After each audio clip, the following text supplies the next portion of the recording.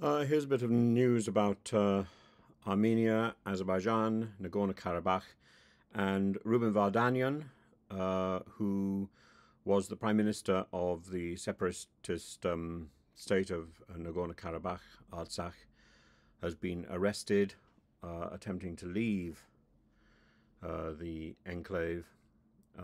His wife, Veronica Sonnabend, has appealed for his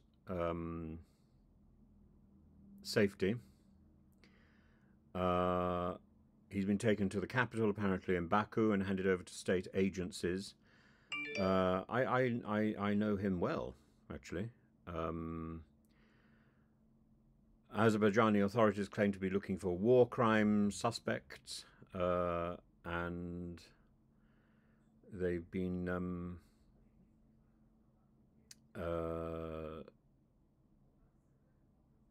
talking about an amnesty to Armenian fighters who laid down their arms in Karabakh. But for those who committed war crimes during the Karabakh Wars, they must be handed over to us. Nagorno-Karabakh is now recognized as part of Azerbaijan. It's been controlled by ethnic Armenians. It is an Armenian enclave, and it's been the scene of a lot of violence over the last 3 decades.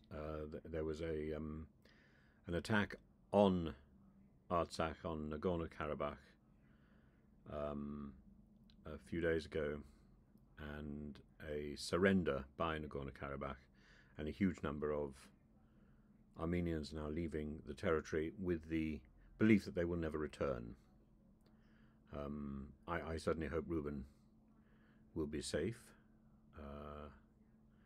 and I think this is an escalation which is unnecessary and rather shocking.